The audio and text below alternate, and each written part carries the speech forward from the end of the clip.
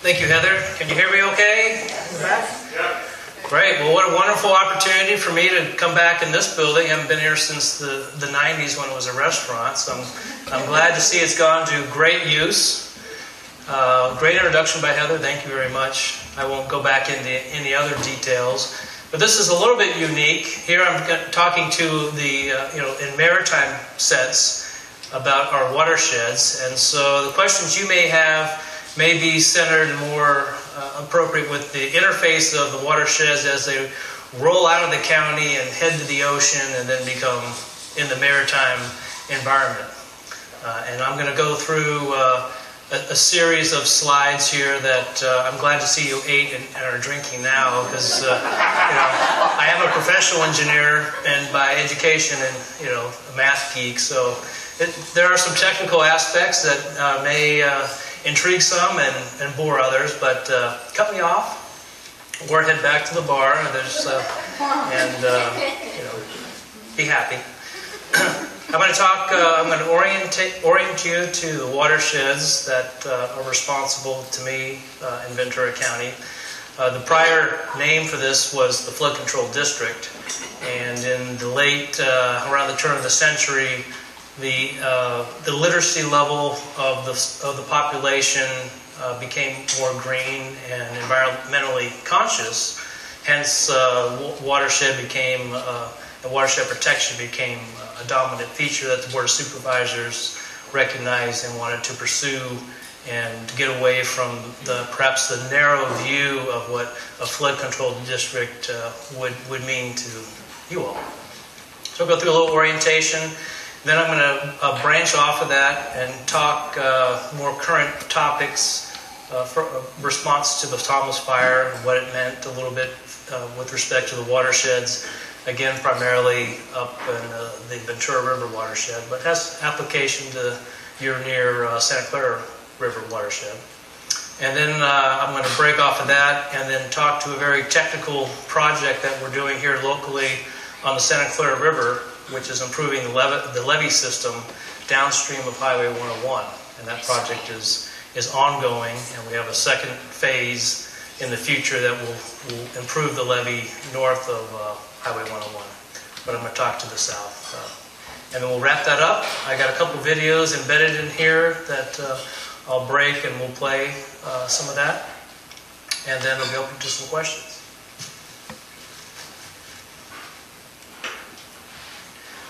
So here's how the watersheds are broken up in the county, and they're based on the river system. Santa Clara River is very broad, and as you see, it reaches around and actually goes around Ojai on the backside and ends up in Santa Barbara County because of the Sespe watershed that contributes to the Santa Clara River. And the Ventura River is pretty well contained, and has the headwaters above Matilla Dam in the North Fork of Matilla Creek and the Matilla Canyon, which also ends up in Santa Barbara County. Callegas, that's the Callegas system is coming out of Royal Simi and the Callegas Creek, which rolls out of Thousand Oaks and combine and head to the ocean right at Point Magoo, the Point Magoo Lagoon. That's where that watershed interfaces with the ocean. A couple oddball ones, we call Zone 4. There's the Cuyama watershed, and that river, the Cuyama River, tracks to the northwest and actually crosses through Santa Barbara County on the north end and then San Luis Obispo County. So it's a unique basin up there, but the headwaters are in Ventura County. And the Malibu Creek area, that's primarily above Thousand Oaks and heading towards the Agora Hills, which is outside of the county, but there's unincorporated area and drainage that flows out of that into Los Angeles County and ends up in Malibu, those particular watershed drainages.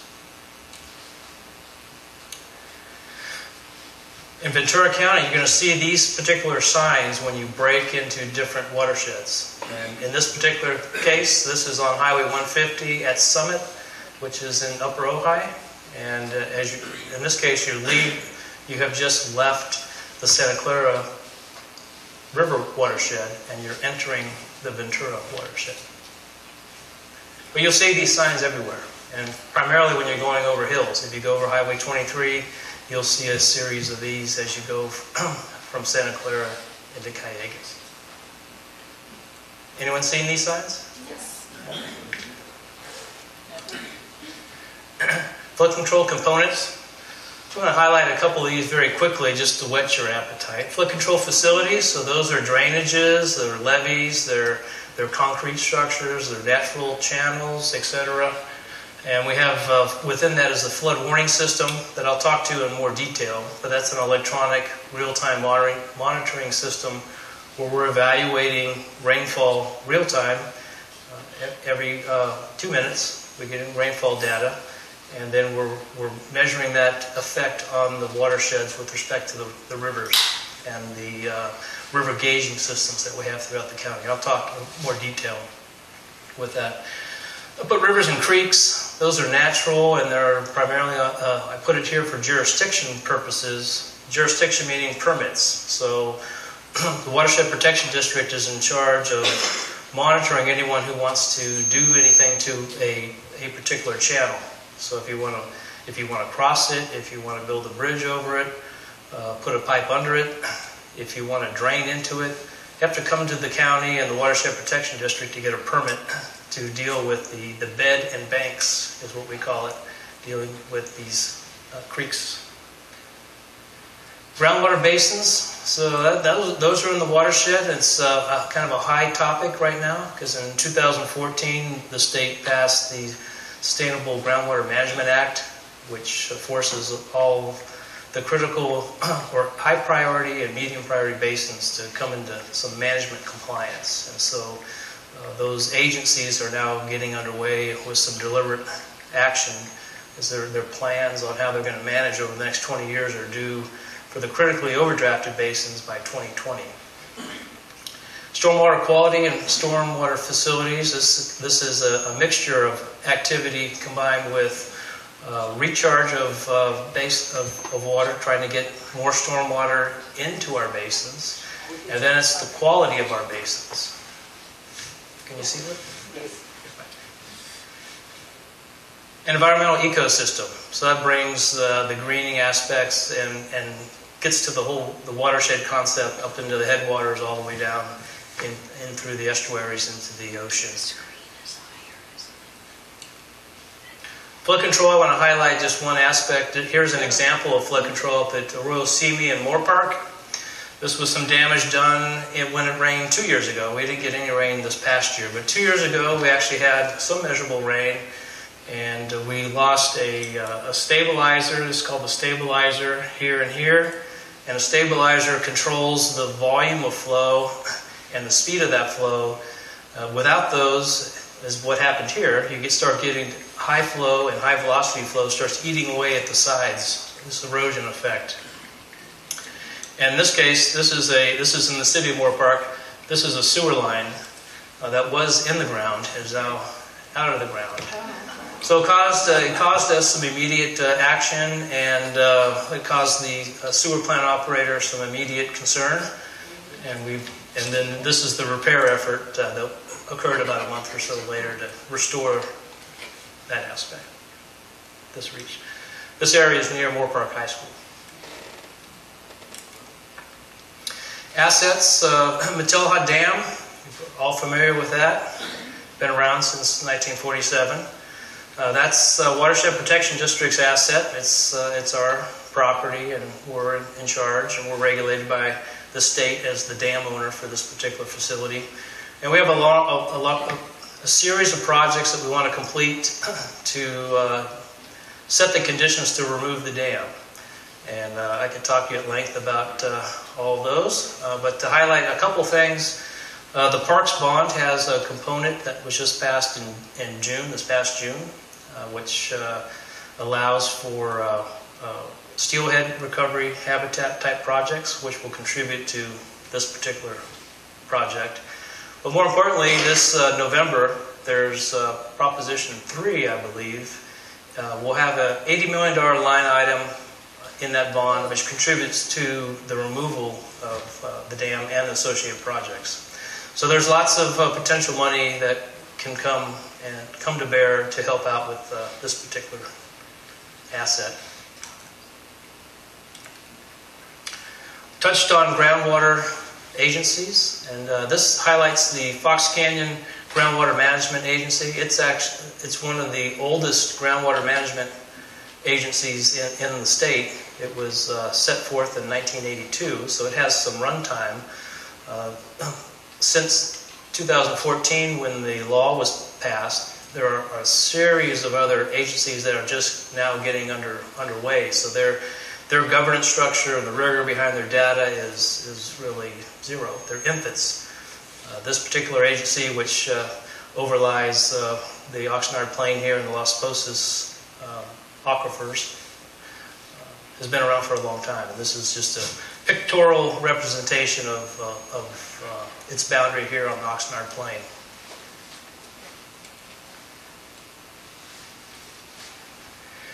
Environmental stewardship. So the aspect as the watersheds come to the ocean, I'll highlight this. So beach erosion. If I go back to Matilla Canyon and the dam, the beach erosion effect and the removal dam will allow sediments to come back and perhaps restore eroding beach sands up and down, really south of the Ventura River, which have been contained up above the dam. You know, there's 8 million cubic yards of material up above the dam. So there are places down south towards Malibu who could use sand, and once that river system gets restored back, it will allow that natural sediment flow to continue. And the soils here are wonderful. It's wonderful sand. There's a group near Malibu who's trying to import sand because they're losing sand. It's called Broad Beach, and they're trying to buy sand from Vancouver and get it down here and pump it onto the shore. But the color's off. Right? So it doesn't look like your sand that's coming down. I highlight this is a unique project, and I want to just highlight the interface between public and private. So this project is at the base of Casitas Dam. It's called Coyote Creek. It's on private lands. This particular low water crossing got flooded a couple of years ago, and because it's on private lands, we are not allowed to go on there and do work without buying easements, temporary or permanent, or buying feed. And we're not allowed to pay for any work. So via Supervisor Bennett, dealing with the neighbors there, they came up with a project that we would be the sponsor. We'd go after federal money, and the residents would pay the delta. So in this case, it was a 75%, 25% match. 75% federal money, 25% other people's money. In this case, private landowners came to bear and financed this project. And the Watershed Protection District oversaw the contracts and level of effort to improve this channel and get the water to flow, so this low water crossing would allow access. Part of the urgency was to get in this neighborhood had to go through this area, so apparatus, emergency response vehicles could not get through this crossing. They'd have to go around and up and over the mountain to get to residents in that particular area. So I don't know. This is on the north side of the river, right below the dam. Watershed professionals. So just highlight a couple. Who makes up the Watershed Protection District? Engineers and technicians. I'm an engineer, so that's why we're listed first. But I think more importantly, the hydrologists, hydrogeologists, and hydrographic surveyors. Those are the real technical wizards behind all the detail I'm going to show you here going forward. Environmental planners, water resource planners, specialists, a host of equipment operators and maintenance workers to help with flood fighting and kind of routine maintenance, construction inspectors, grants, GIS technicians, etc., and support staff. There's lots of, I have about 134 people working for the district right now. Mission, protect, this is my only mission slide, so don't go to sleep yet. Protect life, property, community infrastructure from flood events, improve water resource management, enhance health and natural function of watersheds in Ventura County. So that sums it all up. And that's the greening piece. In 1947, they established the flood control district. It's just really the first part, which is obviously a critical part. Protect life and property, and that's the foundational component to what we're about. Our vision, we champion an environmentally resilient and economically sustainable future for Ventura County watersheds through regional leadership and building community alliances benefiting current and future generations.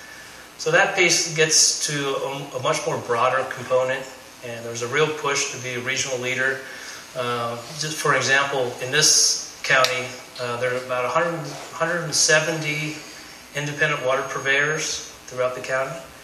And so they have a very narrow and perhaps myopic approach to what that is. And so there's an aspect where the county being involved in water and groundwater needs to help provide some leadership and perhaps broadening perspectives as it approaches regional water supply projects where individual companies cannot come to bear with either preparing, planning, or executing that type of work.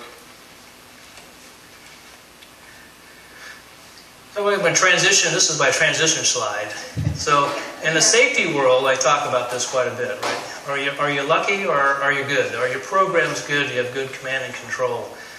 In this case, we're talking kind of about our flood warning system, what it means, disaster preparedness, etc. We're going to transition into the Thomas Fire component here. After I talk floods, I forgot, I'm going to talk floods. So this is a kind of a histogram for rainwater at Ventura City Hall. And it goes back to 1873 when rainfall was measured by the month. You didn't get daily, you didn't get month, it was a monthly summation. So if you're looking at the month of December in 1873, you don't know if it rained on the 5th of December or the 25th, just the summation. But it's a lot of data. And then I've highlighted, when there were some flooding events. And I'm going to show you a short video of highlighting some floods. 39, 43, 69. 69 is a big flood year, right? But it's not a big rain year in total. So the intensity of rain, when it came, how much came in a given time period, really obviously caused the problem in 1969. Because overall, it's not a very big year. 78, 95, 2005, big years. But what's missing? 41, big year of rain. I don't have it. I've been looking through the archives, don't find a lot of flooding issues. And then in 1998, really a historic total year of rain in Ventura, but not a lot of, I haven't found a lot of detail. I found some localized aspects of rain damage, but not a really big year for disasters, if you will. And then my team said, "Oh, the next big one, right? It's we need lots of rain over a long period of time." Yes, it's like Seattle. Anyone been to Seattle? Yes. I mean, it rains every day, but it's like a 1/10 of an inch of rain every day. Builds up to like 30, 40 inches.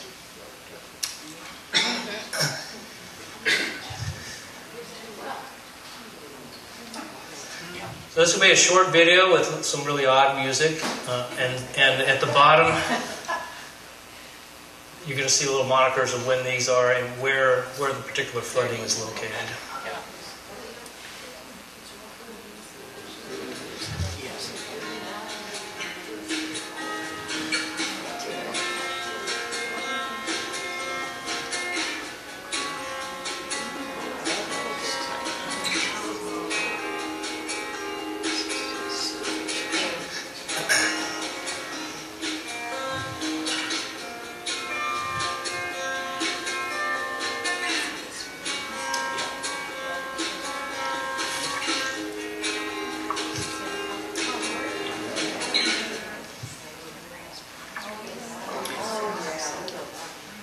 last one here, Camarillo Springs, 2014. But I don't know, 2005, I really get a kick out of that one because it says flooded, it's Casita Springs area, and it says again.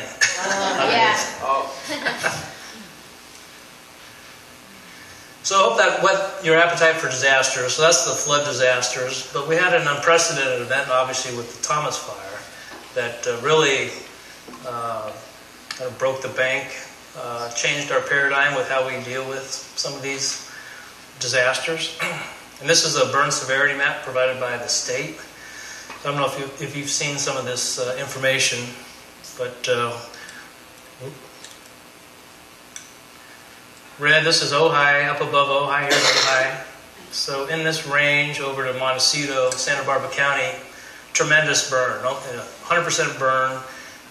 And the impact in comparison to Ventura, here's Ventura, Santa Paula, this area, more rangeland, grassland, and not as much fuel, and not as much dense trees, shrubs, etc.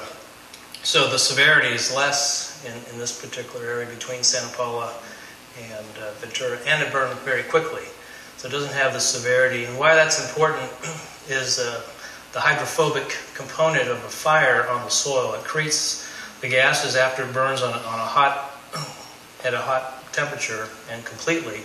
Creates this hydrophobic, so it's hydro, water, phobic against the soil, has this layer that repels rain, which gets to debris, higher risk for debris flow and just pure sheet runoff, right? So it contributes to what we call bulk flow. So in aspects, it may double the flow that ends up in the channel or the creek because none of the rain is soaking in. So that was what we expected in this particular past year. The fire came obviously at the beginning of December. Thereafter, that we expected obviously a hydrophobic condition. We got a little bit of rain, but we didn't get a lot of regrowth because we didn't get enough rain.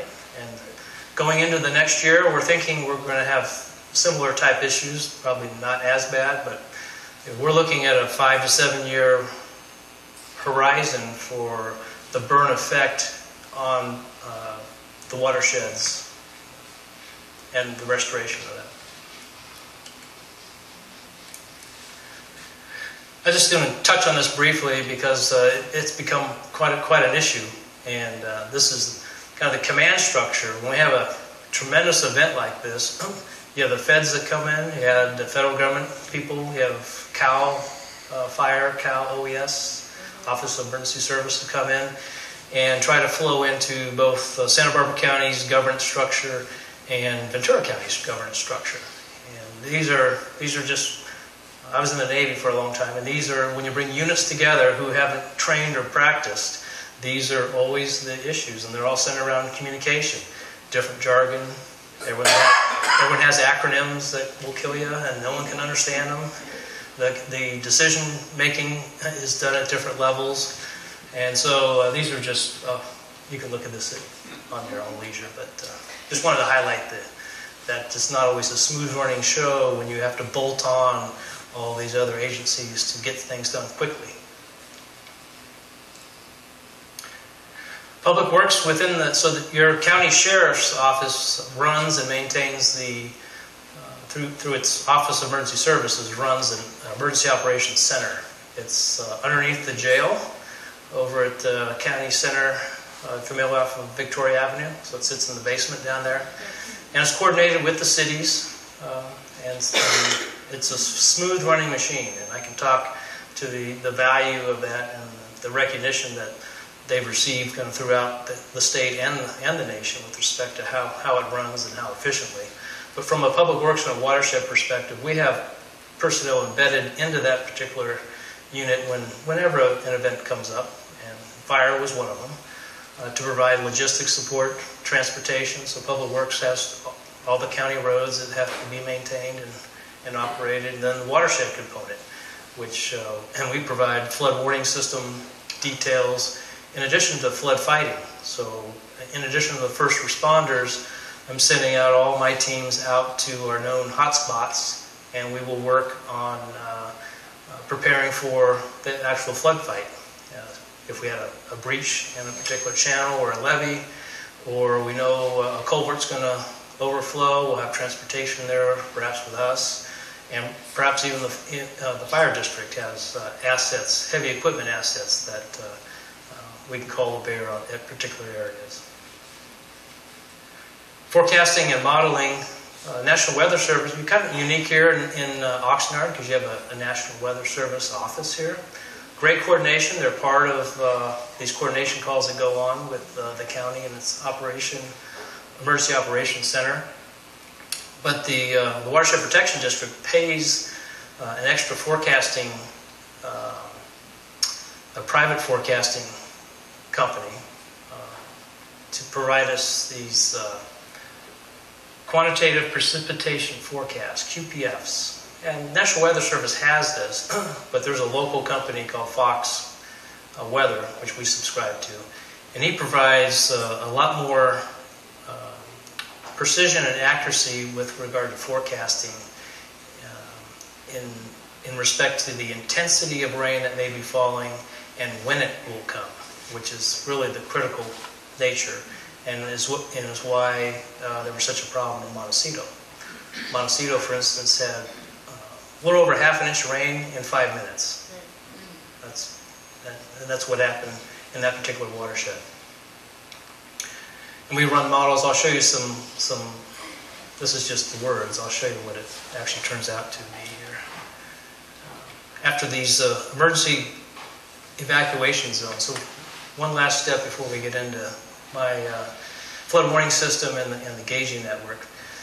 So back to the Thomas Fire, the county EOC and the decision makers when it comes to evacuations, it's controlled by the sheriff. The sheriff in this county calls the shots, and it's in coordination with cities that don't contract with the county for fire or police services. And they broke up the fire area into zones, 10 zones, to help facilitate the precision of data that the sheriff could receive and not have to call evacuation orders for the entire burn area. If you hear the National Weather Service, if they put out an alert, it'll be for the whole Thomas burn fire, flash flood potential for the entire Thomas Fire burn area. Well, that's right. Are you going to evacuate 90,000 people? No. So they've decided to divvy it up into 10 zones and be a little more deliberate and work on accuracy and precision within these zones and before they go and call whether or not they're going to issue an evacuation notice. And then this is a county website where those zones get kind of boiled down into a per zone page. And on this page has the rain gauges that are particular in Zone 1. So this is, Zone 1 is up the coast from Ventura up to the border with Santa Barbara County. But the rain gauges that affect Zone 1 and the watersheds are listed here. And the flood warning system will populate this. So this is a public-facing website. You can look at each zone and see what's occurring in 15-minute intervals. And the evacuation status will also be presented on this page. Down below, this page has the details of when the sheriff might and how he will call an evacuation for Zone 1. And these zones have all been briefed to the zone residents. So we've had a series of campaigns, if you will, over the winter to educate the local populations in these particular zones on what this means and how they will get information.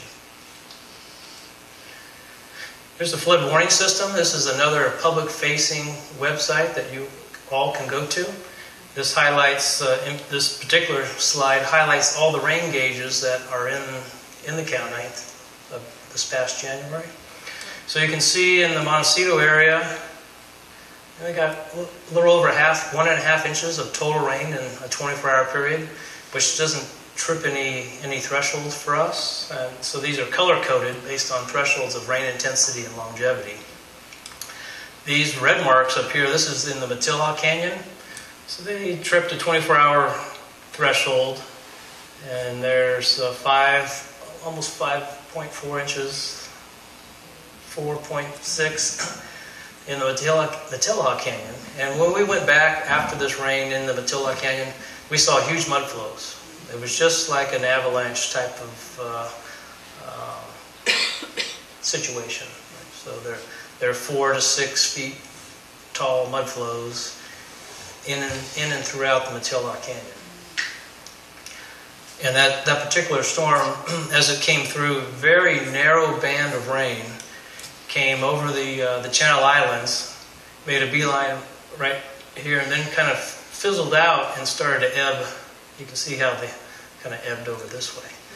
But it never made it, kind of went right up the Watilla Canyon and really stayed west of Highway 33. Never made it to Ojai. Ojai proper, 1.5. So Ojai really better, got lucky here.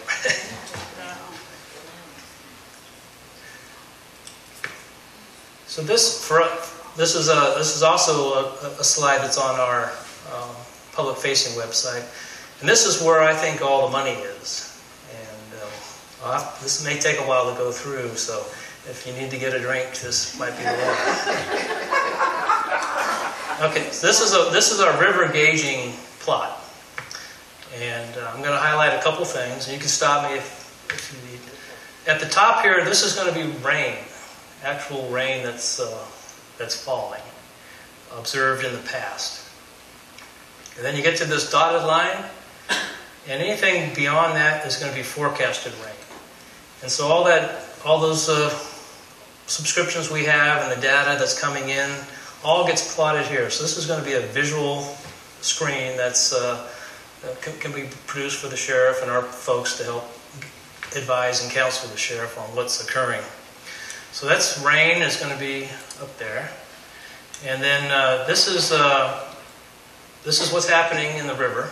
So this particular site, Santa Clara River at Victoria. So just right up the road, we have a stream gauge there, and we're measuring the stage. So what elevation it is. This is elevation, not how high, not how deep the water is. This is actual elevation as it's occurring in real time until you get to this point.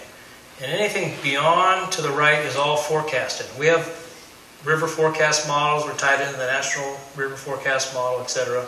And we've run historical data. We've collected data as far back as we can that have been handwritten, and we've loaded it into our models over the years. And we do it every year after every rain season. We enter the data to help refine what the prediction could be if we get more rain, or what we'd expect for that river to do over time as it has stopped raining.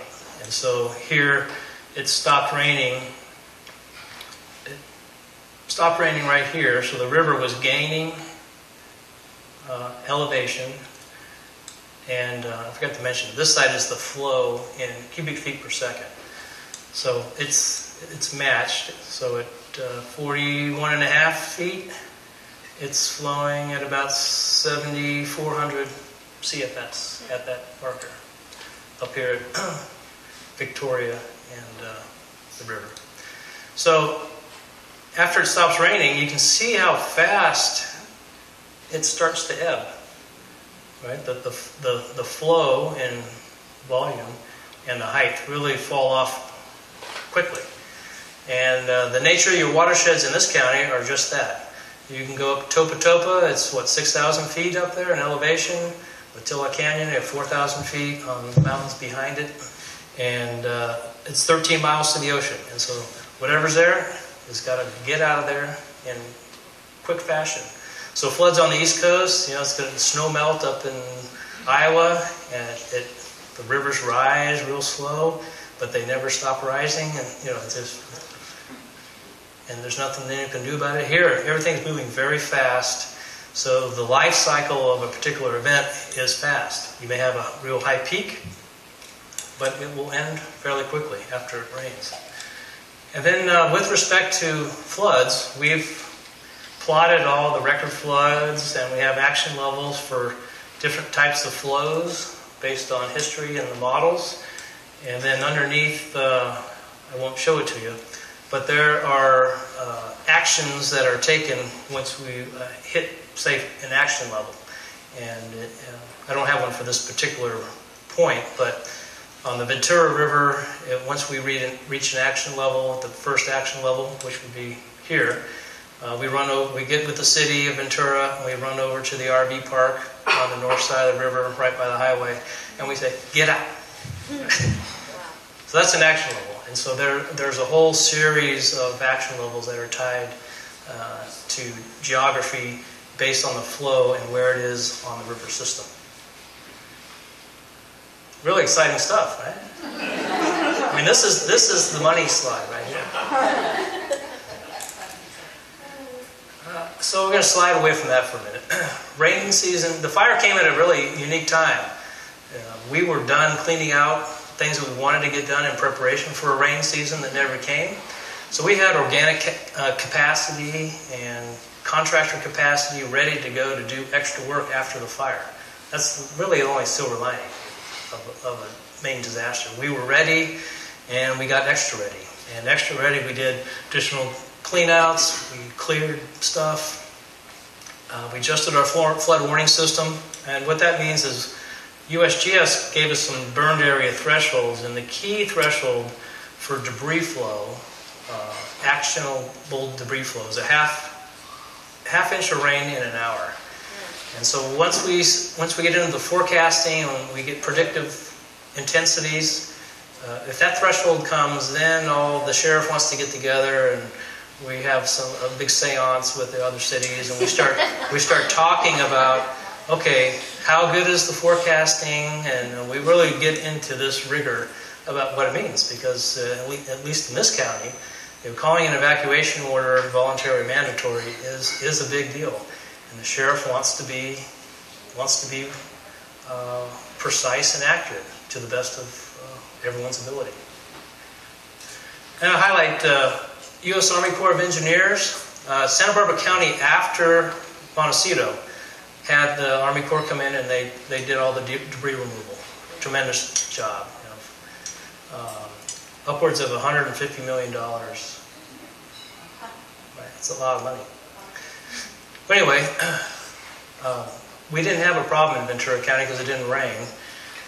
But we worked out a deal with the Army Corps, who was just up the road. They have an emergency management office in Los Angeles, and we set up real estate agreements under this authority, PL 8499, public law, that brought heavy equipment in place and pre-staged in case we had a problem here in this county along the 126 corridor, so the Santa Clara River. We wanted to have equipment here in case something happened. You couldn't get equipment from Central Valley over 5 or some other issues. So we negotiated this and put this in place, and they brought equipment here and had it pre-staged. The real concern for us was Santa Paula Creek, and whether or not we were going to have a problem as it interfaces with the Santa Clara River in Santa Paula. I'm going to highlight just a couple of projects that we did that were unique. This was a HESCO barrier diversion. This is in Ojai Valley on the east end, just east of Sol Park. And this is really just an earth diversion. HESCO barriers were popular in the Iraq and Afghanistan war to build kind of hasty barrier systems. In this case, we're using it for flood diversion, so it doesn't impact a particular neighborhood that's flood prone. This particular area is a alluvial fan, which means the water can kind of meander and go anywhere. We want to be able to control it and direct it and get it keep it in the channel if it were to break out. So here's an experiment. This is 1,000 feet long on the east side of, or south side of 150 on the east end of Ojai. We did a number of these projects. These are bollard projects that we put in. These are 6 feet tall, 3 foot on center bollards in canyons where we were expecting large rock flow, large debris flow. And primarily this one's located in Fox Canyon, which is above Ojai, out of kind of west of Foothill. I think it's Foothill. Arbolada, up in that area. But here you can see how steep this terrain is up here. Whatever's coming down, this was taken in early April. So things were green, but when we were working down in this area, we watched the creek walk back. It was drying out, and it was retreating back up the canyon at like feet a day. It was just, you could just come out one day and it was draining. But you can see with the steepness, whatever's going to come loose is going to come down fast and hard. So we have a series of these in various locations. This is the Arundel Basin up above Ventura, city of Ventura. This is interesting because here we had an application of, it's clean, looks nice. Right? But here we tried out some new products to stabilize the soil from erosion. And a lot of people will say, well, it's hydromulch. It's a hydromulch component, has some emulsifiers in it, so it will stick to the soil. But we're not going to hydroseed. This is just the mulch component. The state conservation, national conservation assistance that we have requested with regard to hydroseeding indicate that, hey, anything above 10% slope and the seeds are they're not going to work. They're going to wash away. And so we're experimenting with just the mulch to keep the soil in place. So now, out of the disaster mode, we're going to head into a particular project that we're working on just up the road here, near the River Park golf course, and coming south of downstream of Highway 101 on the Santa Clara River. So you may ask, watershed protection and NFL football, is it related? Yeah, well, last summer it was related because we needed to get this level of effort done in a particular area so the Cowboys could come and train. And this was a big deal for the city of Oxnard and us. We didn't want to be in the way, and we weren't. So just to orient you to this particular project, here's Highway 101. This is the Santa Clara River, ocean. And here's the golf course, and here's the series of homes. And this blue area is what used to be called is the 100-year flood or 100-year protection inundation area. Now it's been refined, and it's the same thing, but in kind of the parlance of flood control, it's called the 1% chance event. Right? Same thing. 100-year flood sounds good because I had all those old pictures of floods, and they were 100-year floods, but they're floods. And 1% chance of a rain event that's going to inundate some properties. It doesn't have the same ring to it. But anyway, we are improving the levee system from right about here. I'll show you a different slide, but here down to, this is Victoria down here. So we've improved this section, and the Cowboys trained, obviously on this side. This is a little tighter picture of what I'm talking about. Here's Victoria. Here's the river. And here's Highway 101. And this is River Ridge. River Park. This is River Ridge, River Park. So we are improving reaches 2, 3, and 4. This is the wagon wheel development, if you're familiar with this, right? And so the developer is working on this little section. And the whole project's to get the levee certified from a federal standpoint, which will allow the national flood insurance requirements be removed. Right. So that's... So, sorry to interrupt, but the wagon wheel area is a hot mess. You're talking about this thing? What is the plan for those parcels in there? I mean, specifically. Well, it's being developed now. And for what use? I'm not sure what, well, I see apartments or condos going in there now. Is it? Right. And I've seen the They brought in a bunch of dirt to raise the elevation of those particular properties, the base elevation. So I don't have the detail of what's actually in there, but they are working the flood protection component such that it will comply and be certifiable from a FEMA perspective. So canals, or is it being paved?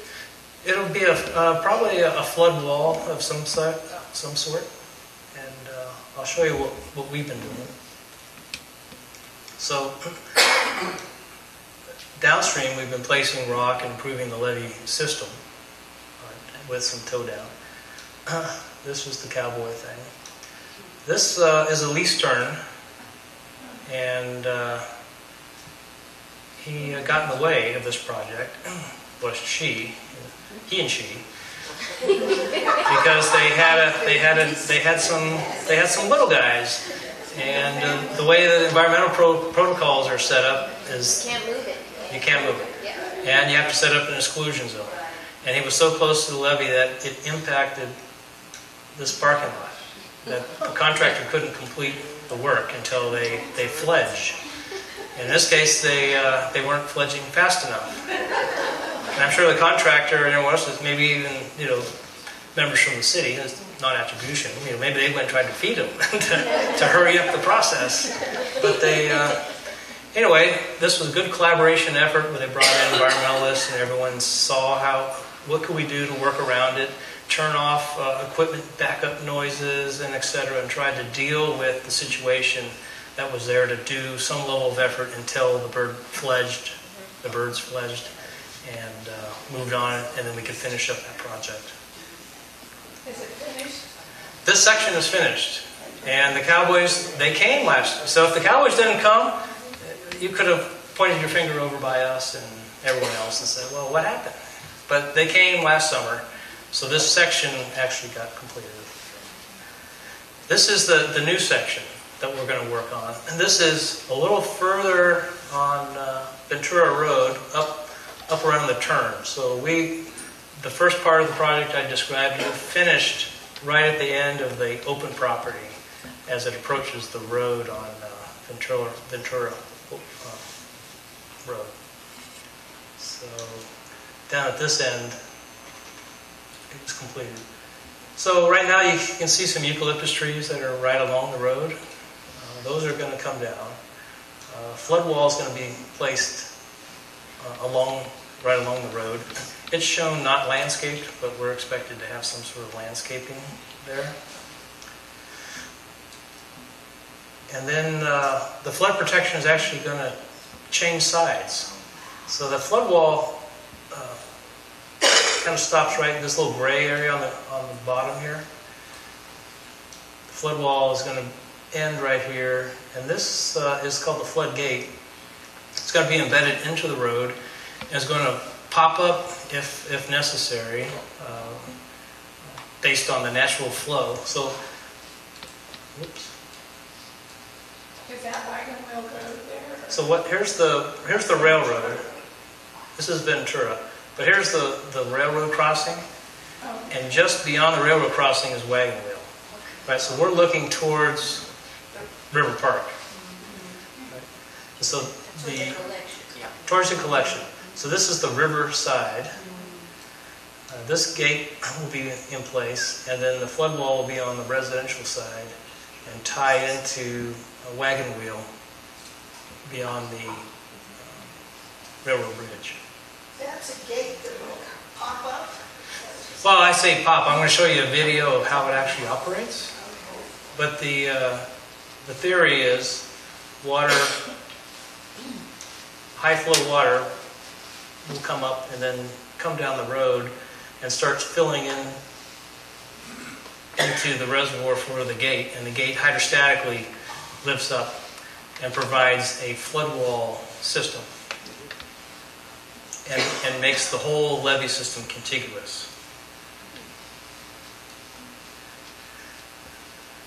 For my engineering friends, this is the diagram. But you're probably not interested in that. You probably want to get to the video. So water flow, and it goes in, and starts to basically it floats up. It's going to float. So back to your maritime, So wait, the maritime so piece. this is the road that pops up, is that what you're saying? So this gate is actually laying in the road, Okay. and when water comes, it's going to hydrostatically start to float and rise up. Is it going to be 6.5 feet? Is that what that 6.5 means? This is 3 feet. Okay. 3 feet. So if you're driving, you can actually jump in? Well, the city of Oxnard is going to do the traffic control, and this is not a situation where it's going to happen immediately. It's not like your smoke alarm in your house. It's not going to go off like that. We're going to see information on the plot, the stream gauge plot. One of its action levels will be, hey, if we start seeing this threshold of flow, we need to call Oxnard PD, City of Oxnard, have them come down, and we need to monitor when it's time to close off Ventura Road and stop the traffic, and then prepare for the water to come onto the road and raise the gate. That's like a pretty should day to this. What about the homes in that area if the water just stops when you go there? It will flow away from the homes. Away from Yeah, the homes will be protected. because there's all those new homes right along the hedge to show. Right. So this technology was proven out in Texas and more importantly last year in Houston. And this is a medical facility that received no waters from the floods that were in Houston. And I'll show you how this Oh, is that the great? Where's the ramp? Show me as you push down on your foot. This is Kyle, by the way. Kyle Walker. Nice to meet you.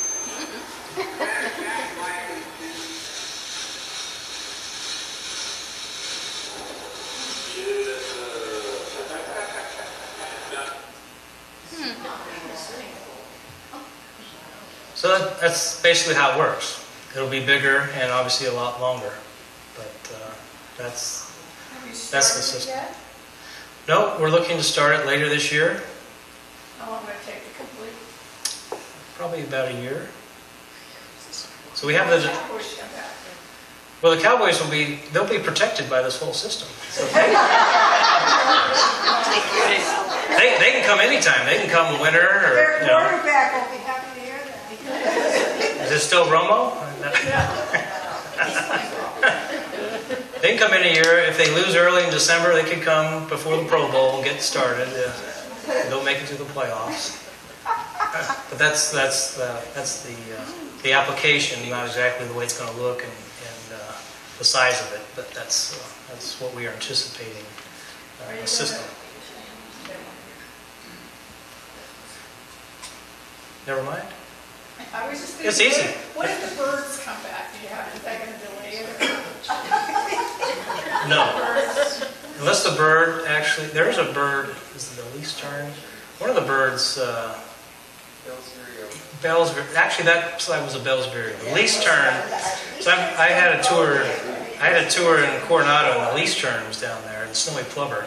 Those guys, they just plop down in the sand. There's no tree, there's no bush.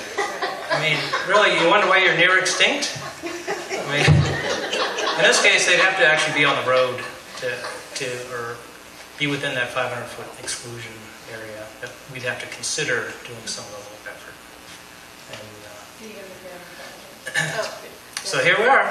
Questions? I wanted to say, in your defense, protecting that bird, though, that is an FBI infraction. I actually cut a tree down where there was a nest, and it was ravens or something. And after I cut the tree down, I was visited by 2 FBI officers in my house. It must have been a special situation for the FBI. It's definitely an endangered species. It was protected, right, by the Endangered Species But that's Act. the law enforcement that would come if you had, kicked that little bird off the... It could. We actually have an enduring relationship with the environmental regulators. So we hope that the FBI would not come to I our don't have side. that relationship, so. Yes. So be careful. Yeah. What part do your rivers contribute to our drinking water? Some. So back to the groundwater component. About 60% of the drinking water comes from the groundwater basins in the populated areas. So as water comes down, in particular in the Santa Clara River system, there are basins in Fillmore, Piru. There's a basin in Santa Paula. There's a basin just around Ventura called the Mountain Basin. And there's the Fox Canyon basin system. And so water, as it comes down the river, infiltrates and restores, recharges those basins. And United Water Conservation District manages the diversions coming off of the Santa Clara River to recharge basins in the Oxnard Plain here. And that's how it works. But there are basins up in Simi Valley, down the Royal Las Posas. There's actually high water table in Thousand Oaks, very high water table, unusually high water table. We can't get water to infiltrate. We love to dump storm water into basins, in particular near Thousand Oaks, but the water table is so high, there's nowhere for it to go. Speaking about groundwater basins, do you find any saltwater intrusion? And I know Oxnard's got a groundwater replenishment site out Right, I'm not familiar with Oxnard's particulars, but within the new law was passed in 2014. These groundwater sustainability plans are set up to manage undesirable results. Right? And one of the key items is saltwater intrusion. So as these plans become, through draft form, and in this case be adopted by the Fox Canyon Groundwater Management Agency, they will have adopted a plan that deals with how they're going to control water in the basins and control any undesirable result that they're trying to hold back from saltwater intrusion. So you could do that a number of ways. You could pump water in to hold it back. You could move agricultural pumping from the basin other places so that the depletion isn't occurring. That may accelerate saltwater intrusion, the gradient difference. So there's lots of management strategies. If you're interested, I suggest read up on the Fox Canyon Groundwater Management Agency website, and they're going through and just drafting their plans right now. They will become much more public and be ready for adoption around the summer of 2019. They have to be submitted by January of 2020. So you're going to see a lot of activity, or at least here, the literacy level of what's occurring here in the Oxnard Basin with respect to groundwater will become much more prevalent over the course of the next year. Does that get the... I noticed on the board agenda yesterday there was an item for feasibility study for the widening of Harbor Boulevard and replacement of the Santa Clara River Bridge on Harbor. And I'm guessing that you guys would be intimately involved with planning that. I know I've been here 27 years and I've seen that water come up over the bridge. And the secondary part of that question is there any way that McGrath is going to be rescued? This is like a few years the place has been closed. They did some finagling and they were able to open a couple of campgrounds last Labor Day, but it seems to be a lost cause unless we get to the rain immediately. The discussion with the board related to the bridge and the bridge widening was really their discussion. They had some meaningful discussion about what that means. And so as it relates to the Watershed Protection District, they, as it affects the bed and the bank, they would come and have some dialogue with it on how the bridge widening would affect the bed and the bank of the river in that particular location. With respect to the campground, I can't talk to that particular issue. I know it's open and closed at various times. Yes. The Santa Clara Bridge was taken out in the '69 flood. So wouldn't that have to be raised, or how would you project? Yes. So as the transportation would come to Watershed Protection District to look at the effect of the bed and bank of the new bridge, we would do modeling, and we would look at hydrologic conditions that exist that would affect the height and flows in that particular area. Just to consider that aspect, absolutely. You don't want to spend. You have a homeless camp there too. How's that going to be incorporated into that? That could be moved, but the main issue that goes along with that is sea level rise. Right, sea level rise will be a component of the inputs that go in to figure out that. You know, I was having a dream of, well, just make it a gateway to Ventura County. You have a big suspension bridge there, like Golden Gate Bridge, way over. And then they don't have to come to Watershed Protection District for a permit, because they'd be way far away from the bed and the bank of the river and be really high up. Good plan. Anyway, it's a dream, right? It's just a visual aspect of it. Well, the cost of that and the maintenance of it, and they're painting the Golden Gate Bridge every day. So we don't want to put that in the backs of the taxpayer. Yeah. Yes. So how do these responsibilities cooperate and mesh with the wetlands rules and wetlands laws? Isn't this whole area considered a wetland, a natural wetland? So the wetlands, wherever they are always considered in every project that we undertake. And as it relates to both CEQA from a California environmental compliance component, and if there's any federal money, it complies with NEPA. And there's. So can you explain what those two things are? There are environmental planning documents that look at all the alternatives as it relates to the proposed action. And there could be a preferred alternative, but there'll be other alternatives in these planning documents. And so the issue with wetlands would always get vetted in this public process for the planning documents, such that it's considered before a determination of a preferred alternative is decided upon.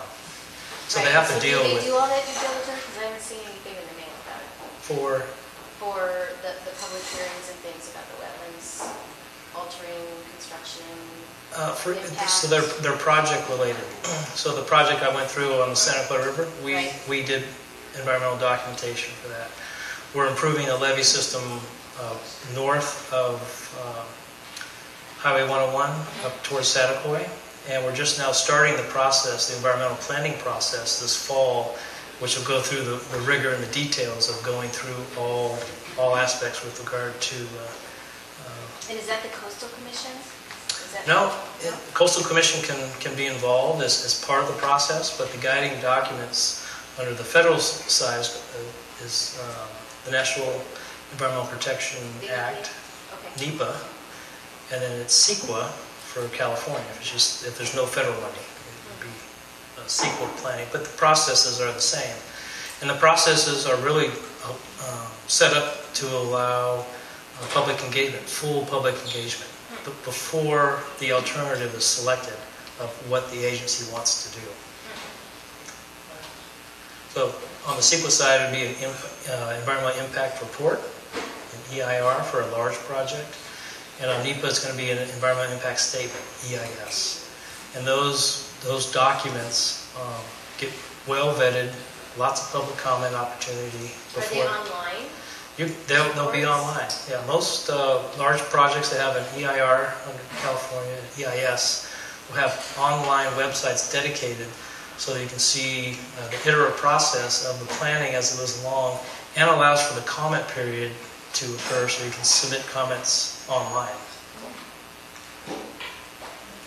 And they're fairly long. It's not like they're going to jam a environmental planning level of effort like that in like 3 months and then go to construction the next month. These take a long time.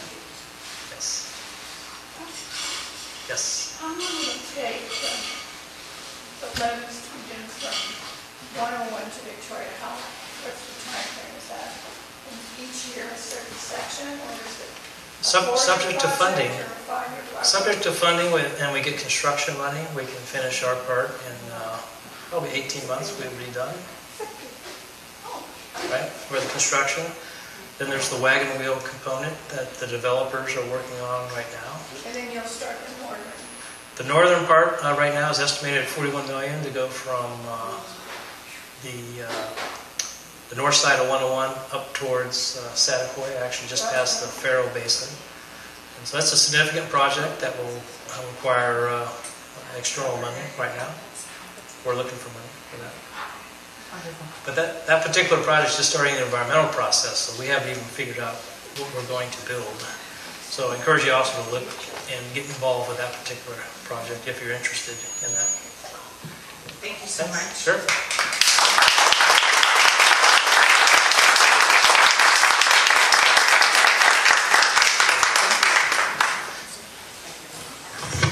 Much appreciated. Thank you very much, Michael. Thanks for having me.